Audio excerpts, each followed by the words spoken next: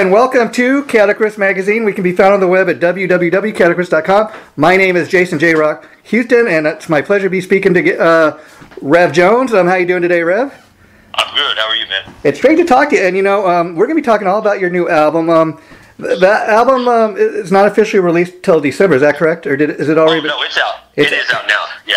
Oh, great. Okay, so I got to tell you, in prepping for an interview, I listened to the entire album, and I love it. And the thing I want people to understand, Rev, I don't really know how you define your music, because it's a little bit of everything. It's a little bit boogie, it's a little bit funk, it's a little bit metal and rock, and you're just the whole package. You're a great singer, a great guitar player. So, how would you describe your sound? Music. Which is cool. Yeah. Yeah. I always think of like Queen, Night at the Opera, or Judas Priest, Sad Wings of Destiny. You know, those two albums always come to mind. Yeah, it's the two extremes, but yeah, you're right there in the middle. Yeah, and they both, both those albums have the same thing. They have a song that's super heavy, and then a ballad type thing. Like the Judas Priest. You got Victim of Changes, which has got everything in it. Yeah. And then you have a heavy song like the Ripper, and then you have a piano song. Epitaph. It's like everything. It's not just one direction, and I always kind of think of music like that. I hate whenever something is all one thing. Yeah, I mean, even you go back to Queen, like you're saying, they have all kinds of music. I mean, even if you look at something like Killer Queen, that's got elements of vaudeville, and then Queen's really not thought of a metal band, but you go as far back as like Stone Cold Crazy. I mean, that's the closest to metal they ever came. Oh yeah, well, I mean, to me, still the Prophet song off of Night at the Opera. That's one of the heaviest songs of ever of anything. I mean, just that dun dun dun. It's so heavy, and then it goes into that weird delay. Oh, people, all that stuff, and it's it's just so. It wouldn't be metal, but it kind of is. I mean, it's in a sense that if you just heavied up it just a little bit on the sound, it would be there. Yeah, and I mean, one thing that's really clear listening to the album, I mean, it's even if somebody's just discovering you for the first time, it's the first thing they've ever heard from you. I mean, you're really hard to pigeonhole, and I think that's cool, because I could see you like, having a hit with one of these songs, let's say on country radio, and then having something on a hit on metal radio, or even rock, album-oriented rock. It's really cool. You cross all over the place. The first song is 1985, Back in Black. Talk a little bit about that. It was actually a song I kind of wrote for my last album, and I never could quite finish I kind of had most of the lyrics written. The song was finished musically, and I just, I was trying to find a good tie-in, with because I had like the first verse was there, and it was just about going to, being a kid, going to concerts, and hanging out outside of the arenas, and and then you get inside, everybody's got the cigarette lighters, and so I wanted to write a song about that. But then I got one verse out of it. That reminds me of hanging out like at the Sunset Strip, back in the day, and not even being in the club, but you could hear all the bands, playing inside, and like wanting to get in there, Oh yeah, I mean, it's the same with I always still remember in between the bands, in between the opener and the headliner, just every guitar tech would come out to test the guitar, and there'd be like one of 5 different Riffs, and they would play, Back in Black, or Smoke on the Water, whatever it may be. One of those, and that's when you knew it was almost time. And Back in Black, it's hard to believe that album's like 40 years old. And I mean, Back in Black for AC/DC, that was an interesting time, because I mean, you would be very surprised initially, think, okay, Bon Scott's just died. They're going to be able to carry on, but where they ended with Bon Scott, Highway to Hell, and then Back in Black, they were able to do it. And there's that's the thing. It's one of those. I called it Back in Black, even though it still wasn't. It wasn't 85, obviously. But I called it the '85 just because that was your time. That was when I was it was when I was 15, and the second verse is just about being in the car with your buddies, cruising around, listening to Priest, and drinking and smoking or whatever you did. And even watching the video for Lollygagging, what I love about the song is you just kind of do your thing, and I love the sense of humor that's in the video. And I was reading the press release your publicist sent me. It says something about tell the story about the fact that it was influenced by the movie or inspired by the movie Blazing Saddles.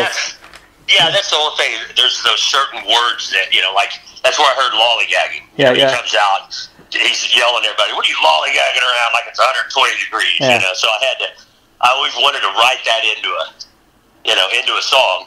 So that was the only lyric I had was that. So I had to write the whole song around that, or the word buffoonery is in another song. I was it's those funny little one-liners that you got to get in there. I mean the song, the video is total comedy. I mean, people really got to see that, and they'll really see your sense of humor come out in that. I mean, talk about the filming of the video. I mean, just watching it looked like a pretty fun thing to make. Well, it's funny because Sean Berman, he does all my videos with me, and we have yet to actually sit and storyboard out a video. Both of us are out on tour with George Thorogood, and so we film them all while we're on the road. So it's all the downtime. Okay, we got an hour today. What can we film? And so I mean that song was easier because there's kind of a storyline in the sense that you're just being lazy, and I kind of act out the funny lyrics that are being delivered, but it was one of those things that when we shot all of it and then went home, and we thought, now we're still going to have to shoot some more, and he went through all the footage, and a couple of days later sent me the first rough draft, and he was like, "We don't have to shoot anymore, we haven't." And what I love about being inspired by that movie is, I mean, movies these days, sadly, just like music, so some of these classic things like Blazing Saddle, people are telling us it's no good, it's racist, shouldn't watch it. I think that's very sad, because what people are missing out on, part of the reason some of these films were made, that's how the world was back then, and I think you can learn from things, and it's just a shame they want to, stop people from seeing some of these classic movies. Yeah, I know, and it's what's funny, because I watched a documentary on the making of Animal House, and the scene where they go in the bar with their dates. And they're the only ones. Evidently, the movie company wanted them to cut that out because they thought everybody would find it too racist. So the only way they could keep it in was they had Richard Pryor go watch the movie, and his review was, "You white people's crazy." In those exact words. Wow. That's why they thought it was racist, because of the dialect that they were talking, not because of the situation, but because they, and because he said it that way, they went ahead and let him keep it in the movie, But it's, I mean, you could. In my opinion, it's if you're saying it to somebody, then it's racist. If and Richard Pryor was one of the writers on the movie. On Blazing Saddles, I mean, see, that's the thing people are missing out. I mean, first of all, if you're making a film from back in the time that features, certain ethnic people, they're gonna talk a certain way, we're gonna dress a certain way. I mean, you got to take all that into consideration, and it is what it is. But another thing I learned recently that's kind of interesting is, the film industry. Very early on, they started censoring themselves. I mean, somebody was telling me back in the day, like around the 1930s, when films were just starting to really be made for the first time, that like saying the word "damn," it was like blasphemy. You couldn't say that in a movie. You couldn't show like have a naked scene in a movie, and it's just amazing how far they've strayed from that. Yeah, well, I mean, what cracks me up still is that they're taking these old movies and saying that that it's got to be censored or whatever, but that they let stuff on the radio, and songs that are way obviously offensive, that they might kind of beep it out, or but it's still, it's still there. When I was a kid, you couldn't put, you had to figure out the cool way to say, if you were talking about sex, it had to be, incognito, like Aerosmith songs were great about it, because you had those, you knew what they were talking about, or the Rolling Stones, on the song "Start Me Up." Oh yeah, the lyric, you make a dead man come. Yeah, in fact, I was cracking up because recently the Rolling Stones put out this big press release that they've made a business decision. They're never going to play their classic song, "Jumpin' Jack Flash," because it's a racist song, or "Brown Sugar" rather. Yeah. I'm like, how great guys to censor yourself after 50 years, Yeah, but I mean, I look at it like, it kind of took away some of that coolness that, whenever now you can say whatever you want. Yeah. It does take away from it. But going back to the fun, being funny in my lyrics that goes back to Jim Croce. Oh yeah. He's one of my heroes of all times of songwriters. But every song, even the serious love songs, it didn't matter. There was still one little funny line, like almost like the punchline. It's like even something like Leroy Brown, baddest man in the whole town. Yeah, he gets beat up in the song. Yeah. If you really listen to the lyrics, Yeah. It's funny. They call him, he stands, 6'5", whatever. All the downtown ladies call him Treetop Lover, and just call him Sir. Yeah.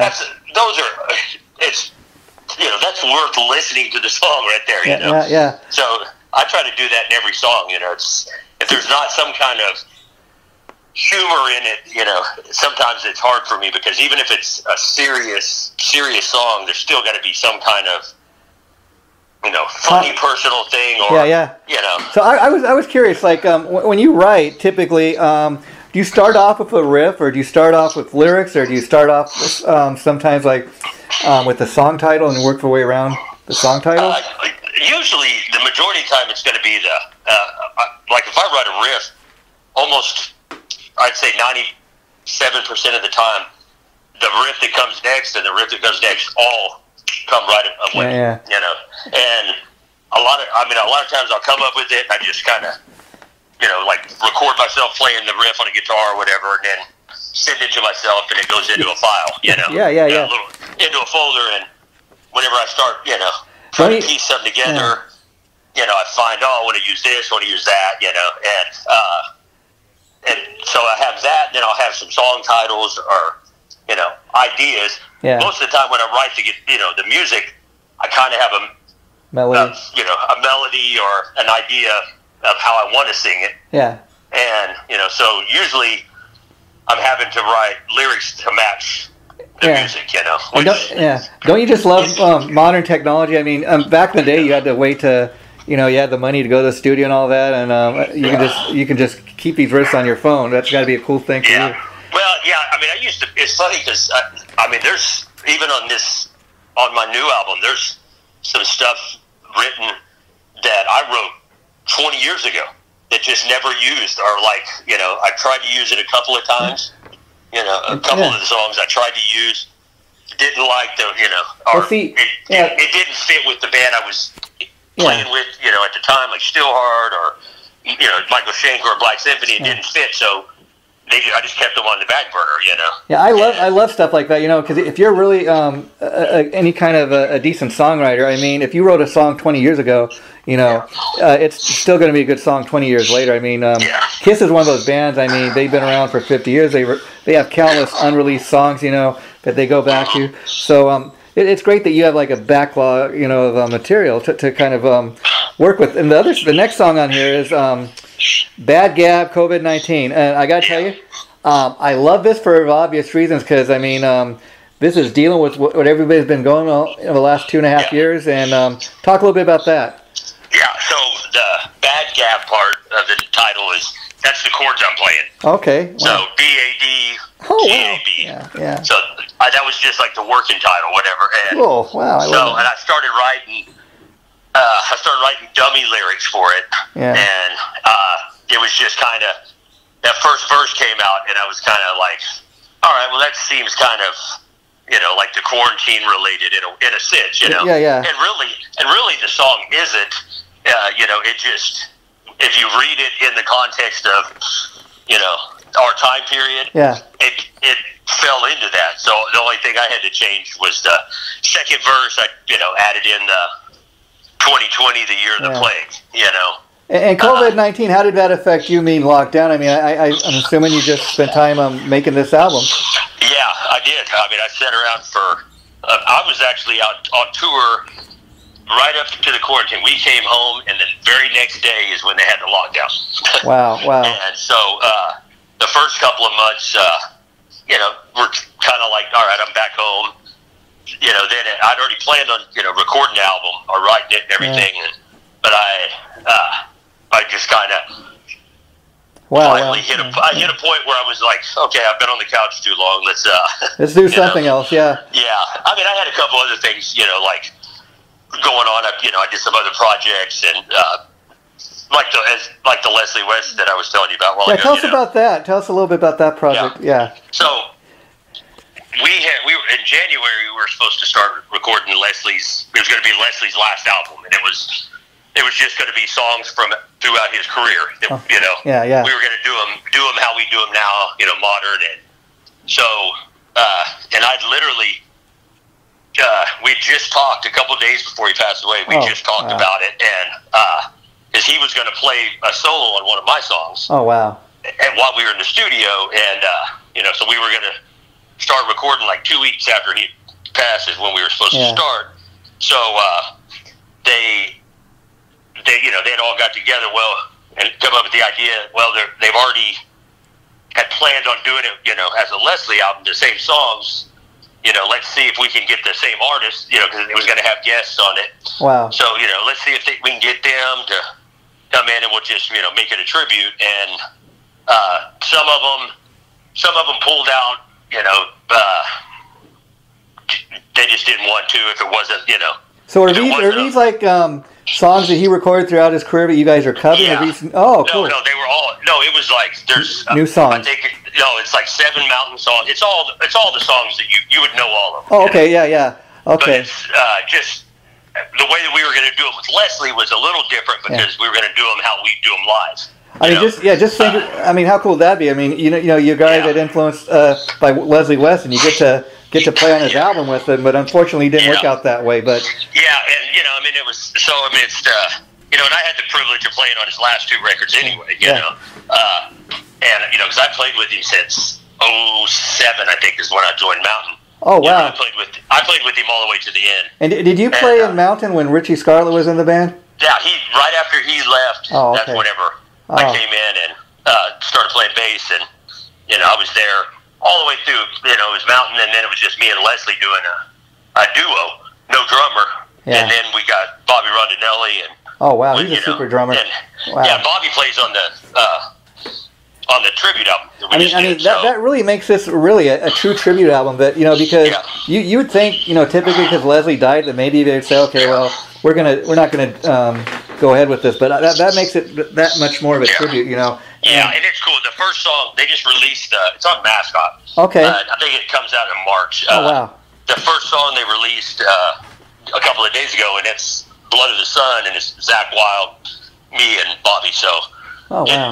It came out great. It's you hear you hear the influence singing and playing. I mean Leslie had that on. Yeah, pretty much anybody in rock is going to have that. And here's a question because I didn't know that you played with Leslie, but now knowing that I got to ask you this because I think one thing that's really inspiring about Leslie's story is anybody knows. Sadly, he lost his leg and that to diabetes, but he was still getting up on stage, from what I understand, in a wheelchair playing the guitar. I mean, man, that is dedication to your craft. Well, yeah, we were. I was there when he lost his leg.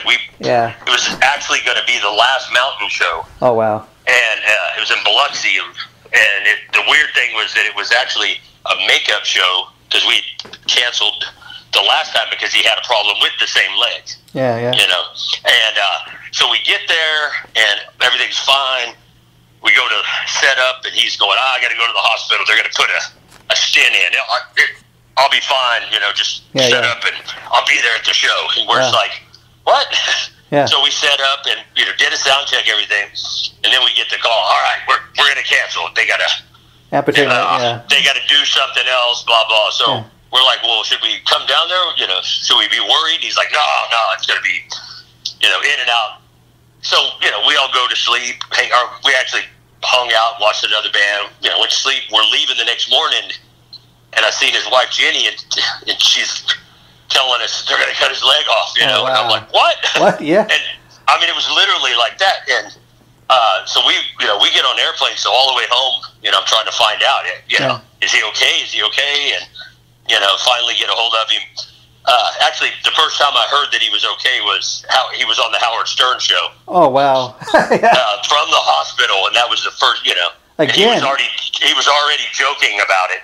Again, what dedication! What a trooper! I tell you. I mean, I think most people would be like, "Oh man, what a life changing." And we did. The first shows we did with him in the chair was Uli Roth was doing a tour. So wow. For like 8 shows, I think it was, we came out right in the middle of Uli's set. He'd call Leslie up, and me and Leslie and Bobby on some of the shows, came up, and then a couple of shows it was just us two. I think Uli's drummer played, and then one show was Steelheart drummer Mike played with us, But we would do, 2 or 3 songs, and then Uli would get back up, and we would do House Rising Sun, Going Down, and it was cool, both of them jamming, Yeah, and I'd imagine, you and the other guys in the band, seeing Leslie get up after what he'd been through, and especially that first show that he's coming back and doing his thing in the chair. Yeah. How awe-inspiring that must have been. And it's a hard, that's a hard thing, the biggest problem with, the chair with him is that, he'd have to, we'd get to these venues, and, the ramp would be so steep, so one, it's hard. He's going to have help getting up. And then he comes over there. There's no curtain, so he's coming over there. And if the monitors aren't working, it's almost that manhood thing. It's kind of like if he needs help, using the restroom, none of us are going to think twice about it. Oh yeah, family member. Well, the other thing, that middle thing of having to have somebody there. I can just, after seeing, being around him, I see how that would, affect him mentally. But he'd still go out there. See, that's the thing, and not everybody would, and so you got to give the guy credit, and you think, geez, if he's been through losing a leg and he can still get up on the stage and do his thing, the rest of us not even better, complain about anything or check it in, No, that's what I always said that, because he had cancer. He beat it. He was a heroin, methadone addict. He beat all that. It's like, all right, well, no more complaining. If he can get up in the stage in a wheelchair and play his guitar, the rest of us better do our thing. He was.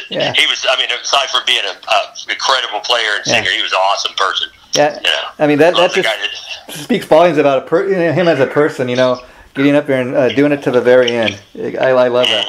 And and now another song on here that I really love is "Good Woman That I Stood." It was kind of track number 4, very different, like the first. Yeah, it's actually on the album. It's the very last song. Oh, okay. So, but they're kind of out of order on there. But, so that song, I originally wrote it. It had different words. I wrote it, and when I was in Black Symphony, we were doing.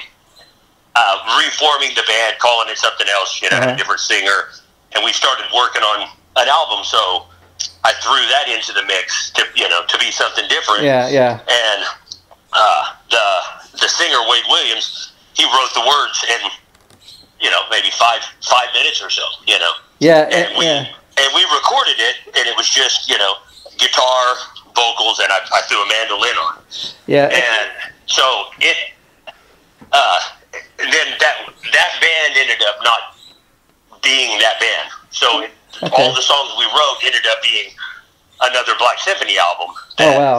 It came out, but I don't, it was it was after I left the band. It kind of came out. I don't know if they even sold anything of it, But the version that ended up on the record, I didn't really care for. Oh, okay. So this is your. It wasn't true. It wasn't true to the.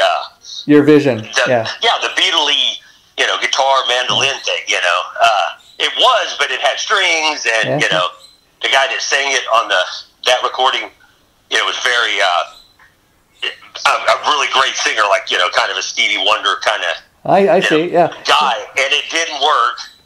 So this is your version of like how you envisioned it originally, yeah. Yeah, and I mean it's pretty much exactly as how that day when he wrote those words and we recorded. It's pretty much that. I mean musically it is. And the only thing different was that I sang it, and I still kind of sang it a lot like Wade, the guy that wrote the lyrics, sang it. And we added that. And this was definitely a Jeff Martin thing, the drummer. Jeff Martin, idea. One of my favorite. I mean, he's very much like you, multi-talented. I mean, super drummer. Goes back to Racer X, lead singer. Badlands. I love everything he did. He's a great writer, but he always comes up with those ideas. I mean, just like on the video, the Lollygag video, when during the drum fill, he filmed it. All the drums come down the stairs, and then he comes rolling down the stairs in a robe, It's that typical Jeff, And what's interesting about a guy like Jeff Martin, great frontman, great lead singer, writer, drummer, and so he's one of these musicians that he actually knows what it's like to be in the front, as a frontman, and he knows what it's like to be in backstage as a drummer. So he's lived both the extremes there. And he came in. It's funny when it came to that song, I wasn't really going to have any drums. I was just going to have some kind of percussion. And he came in with that whole idea, that little snare, and the big marching drum, and it sounds like a marching band playing in the background of a folky Beatles song. Oh yeah. And now let's talk about some of the other guests you have on here. One of the guitar players, Scott McCullen. I was telling you, I interviewed Scott yesterday. He's from Tony Martin's solo band, and he's got a band called Breed of Aggression. That's what I was talking to Scott about. But talk about working with him. Yeah, he actually he had wrote me because he was a Dean artist. I'm a Dean artist, so he had wrote me and just kind of reached out to me, and he said, "Hey, I'm doing a multi-artist solo thing, and would you want to play on a song?" So I ended up singing and playing on a song, and I think that he's going to do that album like it's going to come out next year sometime. Yeah, that's what he told me. Yeah. But that's how I met him. So in return, when I started gathering, people to play on this, I said, "Hey, I'll send you some tracks, throw down something, That's cool. See if we like it, And then it worked out.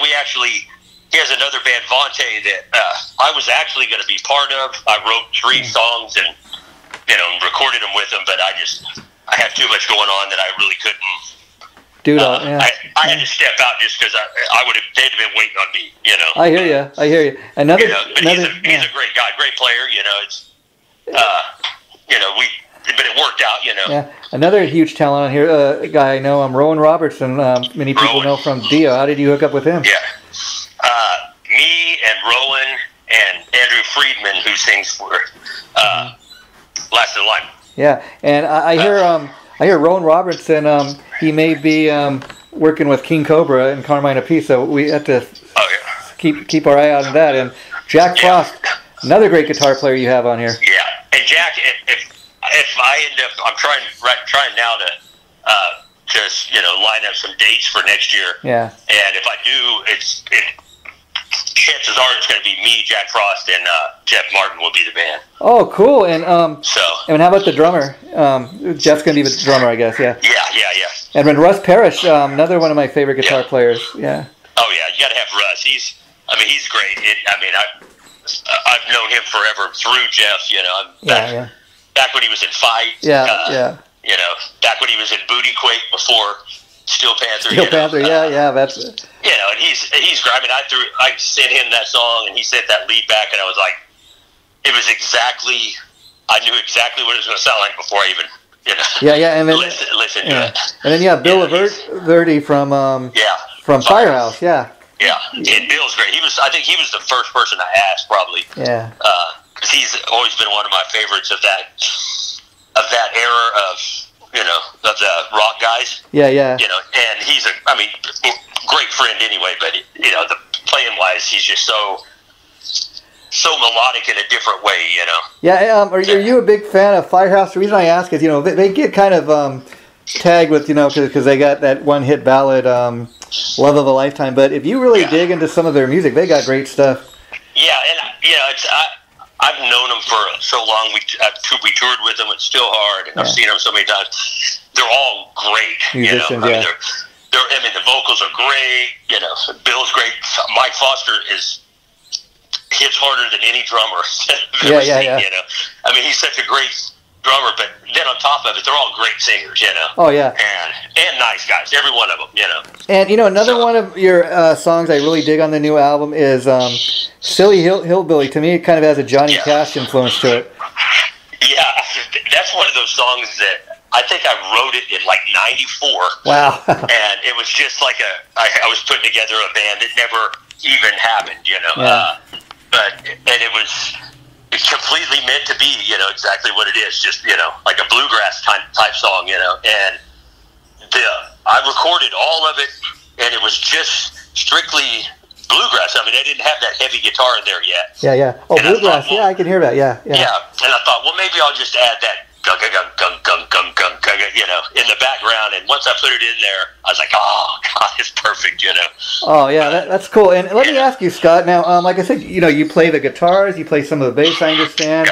I played on the album. I played obviously bass, but I played all the rhythm guitars. Oh, wow. So all the guest guys, they just play the solos. Yeah. And then I played. There's mandolin on it, piano. Yeah, a little bit of everything. Yeah. And here's my final question is, now you obviously are a great lead singer, great guitar player, and songwriter in your own right. So my question is, you're kind of a triple threat there. Do you consider yourself like, did you start out as a guitar player? Were you always a singer? I've been a bass player basically since I started. Oh, wow. And I learned how to play. I knew how to play guitar. Even before I started. Yeah. My family played, so I knew chords and stuff, but I didn't really play. So when I started, I had that, a little advantage that I kind of, knew things, but pretty much right away I was a bass player, and hell, I don't even think I never even played guitar. Oh wow! On a record or anything, until I started doing my Riff songs. Oh, cool. Last couple of years, and I play guitar better than most people. Yeah. But I don't enjoy the guitar like bass. When I'm playing bass, it's natural. I don't have to think about it. Everything just happens. That's interesting because everybody thinks of you for your guitar work, and so let me ask you. As far as you primarily being a bassist, then who are the bass players that really influenced you growing up? Tony Levin. Oh wow, yeah, definitely. Chris Squire. Yeah. All those guys like that. Geddy Lee. Anybody that had the cool bass. Steve Harris. All those kind of guys. Were you much of a Geezer fan? The reason I ask is, come to find out, Geezer not only was a great, amazing bass player, but he wrote a lot of the lyrics for those early Sabbath albums. Yeah. Oh yeah. Well, if you're with Ozzy, you have to be a bass player to write the lyrics. Yeah. Because Bob Daisley wrote all the rest of them. Yeah. But I like Geezer. I think that I like Geezer and Sabbath. I think that's his best. Yeah, his best. Yeah, it's not. His style is cool with Sabbath. It's so perfect. I don't think anybody.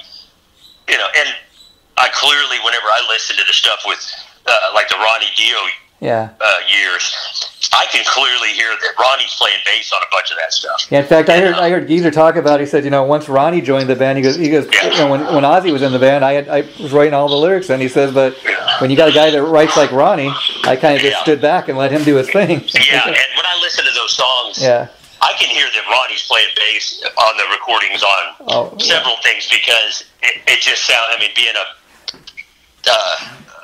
a studier of bass players, I guess. Yeah. I can just hear this isn't Geezer, and that's. As I've grown older, I've realized that's music anyway. That happens a lot more than people think, And see, Ronnie thought of it as a lead singer, but if you know anything about his background, or if you've even read the book, he started out as a bass player before he was ever a singer. And I don't think Jimmy Bain played. I guarantee you, Ronnie probably played on his solo stuff. Yeah. Because it sounds so consistently the same kind of bass style all through his career. Yeah. No matter who was playing bass. And, you know, but that's very common. You know, I mean. Yeah. In fact, I heard a lot of times Ronnie would write when he'd write his songs, he'd write riffs and songs like on the bass first. Mm-hmm. And then he'd get into the lyrics. But yeah, and as far as your singing, I was curious. Were you always a singer early on, or is it kind of one of those situations where I'd rather sing my own songs than have another guy come in and do it? No, I've always been the backup singer. They couldn't. Yeah. I sound like a singer, so I could always sing the lead parts with the singer. You know, make it bigger, or as like in Stillheart. You know. Yeah.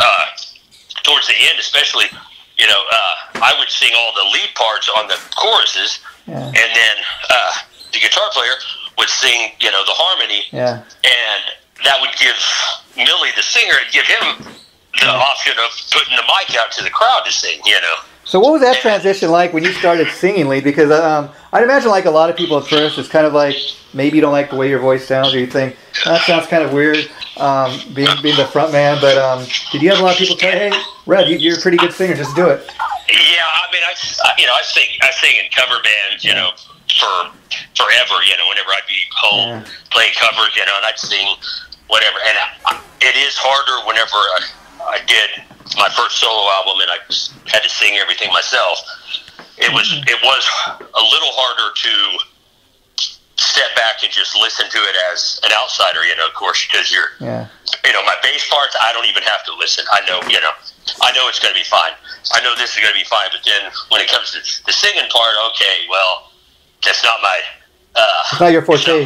Yeah, it kind of is, but it's, you know, it's more of that mental thing. Like, all right, I had to have, okay, let somebody else listen to it. And what actually made me not think about it no more was whenever Jeff, I was going to have him sing a couple of parts on my the last album, and Jeff said, "Man, I like your voice better on it, man. It sounds great." Yeah, because as a fan, I got to tell you, listening to that's one thing that really stood out. Not just the guitar and the bass, but your vocals. I thought, man, he's a pretty decent singer. I think it's cool that he's singing his own stuff, and that's why I was asking all that, because I don't know if you know it, but you're a great singer. Yeah. Yeah. One great thing about having Jeff as the drummer too is that me and Jeff have been in several bands together, you know, and one thing that we have is that we sound very much alike when we sing together. So if we're doing your voices gel together, if we're doing a song that he's singing lead and I'm singing backups, you can't tell who's singing which part. If I'm singing lead and he's singing backups, you can't tell. You know, I mean, so we had another band, Blasted Ecstatic. Oh, I was going to just say that because you know, when I interviewed him a few years ago. Okay, so you were in that band because I interviewed him about that, and I was digging that. Is that band still together? Or? We did the one album. We did, you know, a couple of shows, you know, because two of the guys are in Australia. That's what I understand. He was telling me, like, some of the guys, like, I think you guys did a show at the Whiskey or something. He says the band did not all meet until that night. We met and rehearsed. One time and did the show, and then we went back to Lake Tahoe and did another show, and you know, hung out. And great guys. I just seen you know, a couple of them when I was in Australia last year, and you know, they're super great guys. There was talks about doing writing another album, but I'm not sure. Because you know what's funny is when I posted the interview I did with him on my site, I mean, it was a relatively new band. You guys were just releasing the debut album. Nobody really heard of you, but I got all these hits for interview. I'm sure just because it was the guy from Racer X, who knows? But just amazing. And then I do an interview like with Carmine Apiece, and it gets 16 hits. You just never know. I love Carmine. We actually toured together with Michael Shaker Group. Oh, cool. Yeah. He did one most of the time, and that I played with MSG. It was Pete Holmes was the drummer most of the time, but we did one tour that Carmine was there, and I don't even remember what year that was. It was pretty cool. You know, he's a cool guy. Carmine, he's super cool. I mean, he was telling me. I mean, we were joking because I mean, you hear guys talking about how John Bonham influenced it. That's the guy that influenced John Bonham. You know, and then tell you that. Yeah, and he's like, yeah, that's right. And then I was talking to Mark Stein about his new solo album coming out next week, and he was telling me, Vanilla Fudge actually, he's like, we influenced the guys in Deep Purple, if you can believe that. We influenced the guys in Styx. I'm like, wow, that's how far back those guys go. And it's funny because whenever we were on tour, me and if we were jamming at soundcheck or something, we would usually he would have me play "Do You Think I'm Sexy" with him. Oh yeah, Rod Rod Stewart. The only reason is because nobody really plays that bass line right. The do. It's very. You got to be that kind of player, and so we would do that. But we would do some other stuff, Vanilla Fudge stuff, and Tim Bogert, he was one of my favorite bass players growing up too. Oh so, yeah. And I can't really say that I was a big Vanilla Fudge fan as an overall band, but I love Tim's playing, and there were certain riffs, of course, that you're like, Yeah, Vanilla Fudge is one of those bands that you either love them or hate them, but they were like at the pinnacle when all these big rock bands, they were like one of the first. In fact, when people talk about that Sullivan Show, they usually either reference Vanilla Fudge because they were on there, or the Beatles. So that's good company. And that's the thing is Vanilla Fudge is one of those bands, kind of like Utopia. Yeah. Where they were so good, but they just didn't have the songs. I mean, a band like Deep Purple, who is amazing. Yeah. Not only were they amazing, but the songs were great, and that's why they stood out over everybody else. A band like Iron Butterfly or somebody like that. Because they didn't have the songs like Deep Purple. I mean, that's hardly anybody does. That's one of my favorite bands of all times as well. Yeah, and that's pretty much every era. Yeah, I could talk to you for hours about Deep Purple. In fact, maybe I'll invite you back one day and we can do. Because I have another interview show where we talk to guys about their favorite album by their favorite band, and I'd love to talk to you about Deep Purple. But like one of my favorite Deep Purple albums, people used to tell you they love Burn or Machine Head. I lean a little more towards Burn only because I didn't realize at the time David Coverdale. He's a singer from Whitesnake. That was what he did first. That's what he was known for first. And then, you have Glenn Hughes. The two of those guys together. You have Glenn Hughes singing backups. Oh, him and Glenn together. That's got to be the hardest thing, because trapeze. I know that I talked to Glenn before. And I don't remember if he told me or if I read it in the thing, but they were talking about the trapeze album. We're the music. You're the music. We're the band. Okay, wow. Yeah. The album didn't break, so he got the call. Hey, you want to come and play bass in Deep Purple and why sing not? the high parts and okay, he joined. Then all of a sudden, the trapeze album took off on the radio, and he was out on tour with Deep Purple, Yeah. And which is funny because that's what he became known for. Yeah. Yeah, and the other two guys in trapeze was Mel Galley, which he wrote all the songs on the Whitesnake. Slide It In, Whitesnake, and Dave Holland was the drummer for Judas Priest, Yeah. That was trapeze. But that's my favorite. Burn is my favorite Deep Purple album, I would say. Oh yeah. I mean, I love Machine Head, but I lean towards Burn too, and so maybe one day we can talk about that, Rev. But if you're a Glenn Hughes fan, check out the new Dead Daisies album he did. I mean, every track on there is just he's killing it. Oh yeah, Glenn. If Glenn has a bad day, it's still the most incredible thing you've ever heard. I've seen him in every situation, sing and with no monitors, and he never hits a bad note. I mean, and he's the sweetest guy in the world. I remember having at the NAMM show one year, and I broke my hand, and I had a cast on, and he came up and he's like, "Oh, Rev, are you going to be able to play?" Or it's like he was concerned about Rev Jones, and I was like, "Oh, this is awesome." That's awesome. Glenn Hughes, he's worried about me. Yeah. But he's a sweet guy, amazing singer. If you ever have a chance to interview him or talk to him, I'd love that, man. I can't tell you. Yeah. Just ask him to sing Stevie Wonder for you. Oh, wow. He'll start singing, I was born in Little Rock. That voice, and you just go, oh my God.